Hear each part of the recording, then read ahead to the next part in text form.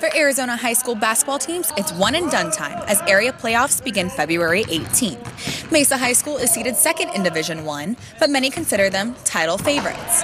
The Jackrabbits plan to prove rankings aren't everything when it comes to the playoffs. I think, to be the 2 seed, it's a good part of our season, so it is what it is. Coach Burkhart recently was named a candidate for Boys Basketball Coach of the Year.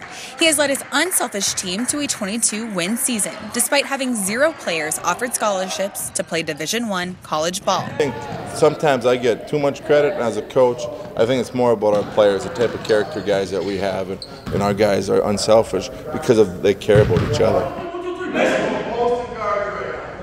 Senior guard at number 32, Drew Hatch, has been the leader of the Jackrabbits all season long, averaging 18 points per game. Such steady performances have even earned Hatch a spot on the Big School's Player of the Year watch list.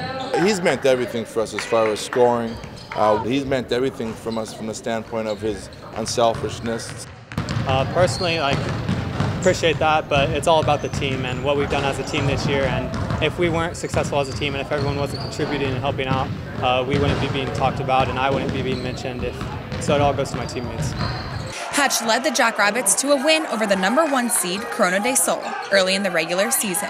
The win marked the end of Del Sol's 70-game winning streak against in-state teams. Just intensity. We try to bring our intensity every night, and going into playoffs, we try to continue that. Mesa has a well-deserved first-round bye. They will host the winner of the Red Mountain Desert Ridge game February 20th at 7 p.m. For ASU, I'm Blair McElroy.